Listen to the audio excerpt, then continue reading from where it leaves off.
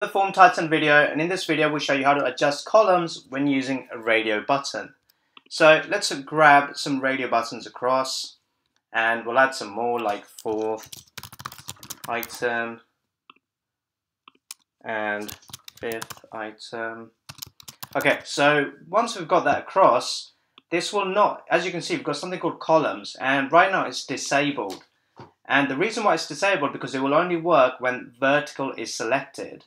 So now vertical is selected, I can split them into columns. If I choose 2, it's split into 2. If I choose 3, it's split into 3. If I choose 4, split into 4, 5, and so on. So very handy functionality if you want to spread them out into columns, and that's how it's done.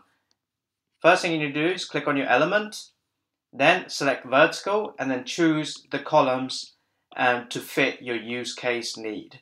And that's how it's done. That's how you adjust columns when using radio buttons. Thank you for watching this video.